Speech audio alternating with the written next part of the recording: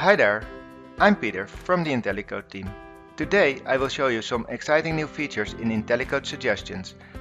As a developer, you make repetitive changes all the time. You might not even realize how much you're doing this. From now on, IntelliCode suggestions will make those changes frictionless, blending into your normal workflow. When IntelliCode detects a possible repeated edit and you start typing at the next occurrence, the suggestion for doing the repeated edit appears right there in the completion list. When you select the completion, you will see a preview of the edit we are suggesting. How cool is that? After you apply the suggestion, there's even more. When there are more occurrences of the same suggestion in your code, we will give you a follow-up light bulb.